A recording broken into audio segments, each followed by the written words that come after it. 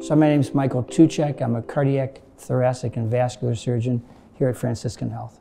So I think patients, when they come to see somebody like me, are pretty frightened. And we try to put those fears to rest right off the bat by explaining to them what they're really going to go through, what their expectations should be, because there's a whole lot of things out there from, oh, my mom went through this 30 years ago. Well, 30 years ago isn't today.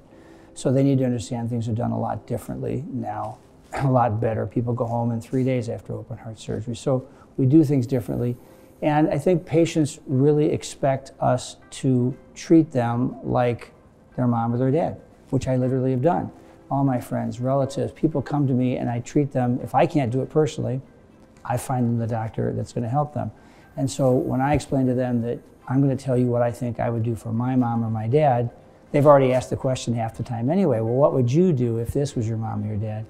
And when we can meet in the middle and find that what I would recommend is what they would really want to do, then we've come up with a good plan for them to have heart surgery, vascular surgery, whatever it takes. So I chose Franciscan for a number of reasons. Yes, they have a vision. Yes, it's a large system. It's nice to work in a system because you get more tools to work with typically, more expertise. You can draw from different hospitals with different experts. But I chose it mainly because this is where I grew up, literally a mile down the road. I'm from the region, and I'm proud of that. So everyone I see, I say, look, you're my peep. I've got to take good care of you because I grew up down the road, and some of them know my parents. So if I don't do them well, my parents will hear about it. So I enjoy the people here because they're my people. You know, when I started all of this in the anatomy lab and tied that first knot, I knew that surgery was it. And I'm fortunate enough that I can do that every day.